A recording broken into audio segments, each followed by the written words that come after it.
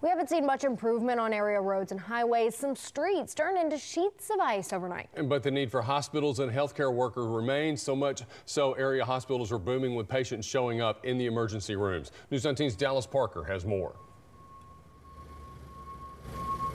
That's right, guys. As you can see behind me, an ambulance is pulling in now. And since I've been here for the past couple of hours, at least a dozen ambulances have come in and out of here. Most of them didn't have their emergency lights on, though. So I've been hearing from HIMSI officials, though, that there have been an increase in 911 calls. And there could be anybody from I have a broken arm to I have a stomach ache. And they said that's because many of the area urgent cares and places like that people would normally go to avoid emergency rooms and the costs associated with those.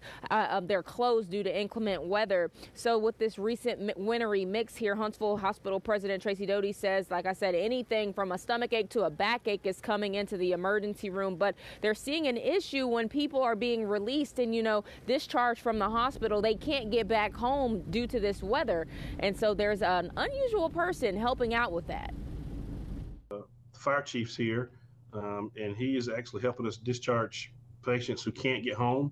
The roads are icy, so the fire department's here actually right now as we speak, picking up patients that can't get home to take them home to free up beds.